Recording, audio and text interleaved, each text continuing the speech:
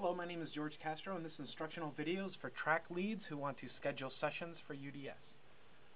Okay, so we'll start here at the UDS page on the wikis, wiki.ubuntu.com/UDS, all capital letters. It'll take you to the end page. And by now, you should have blueprints queued up, ready to be accepted. So what happens is, as people want things discussed in your track, they will write blueprints and then submit them to you. So these are the blueprints for the M release for this UDS. As you can see, people have been submitted these. Now you'll get an email as the approver of these specs. And what happens is when you want to approve a spec, either you've talked to the engineer or whatever your workflow is, you're just going to set them to approved.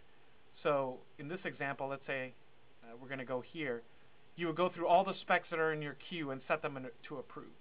Once they're approved, they're ready to be scheduled.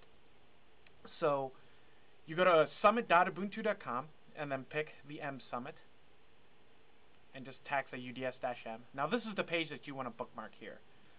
So in this example, we're going to schedule for Monday. So you're going to click on Monday. And then what happens is all the tracks that you've approved show up here on the right. And then you're basically just going to schedule them. So we have the rooms listed here atop the cross of UDS, and then the number next to them is the amount of people that that room holds. So Emirante holds 20, Delfino holds 18, etc. So based on your subject and what you think might be popular, you can drop the session in the room. So really all you need to do is grab the session and plop it in the room. Voila, it's scheduled. Now, some gotchas here. In UDS, we want to make sure that people aren't camping out in rooms. So the Summit system actually won't let you schedule things back to back. It'll give you an error. So you'll need to make sure that vertically you don't have things in the same color. The Summit system usually won't let you do that. Also, based on the amount of people that are listed as essential, you might not be able to schedule. So for example here, Grant likely has a little star by his name. That means that he's essential to be to that session. Someone or himself marked himself that he has to be at that session.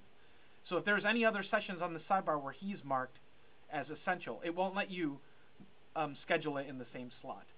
So most people know to mark themselves as essential. So you just need to be cognizant of that. If you have a person that signs up for all their sessions as essential, it will be impossible to schedule them. And usually, based on your track, you try to do no more than 2 sessions in a track per hour slot. So in this case, we have translations and development workflow review. So on our team, these are 2 separate groups of people. So it's